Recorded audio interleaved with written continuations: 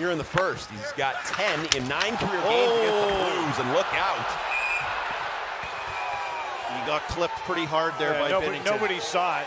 Jason Zucker So now down. they do. Now they are pointing at the goaltender, Binnington. The referee looked around and as if he didn't notice anything. Now I think he's been tipped off, maybe by the linesman, that he's going to have to make a call here. Yeah, he's going to bring in his linesman because he did not see what happened. And Binnington went around the net. And it was just a little bit of the glove hand, and Binnington's been known to show a lot of contact. Let's see what happened to Jordan Staal and Binnington in the last game.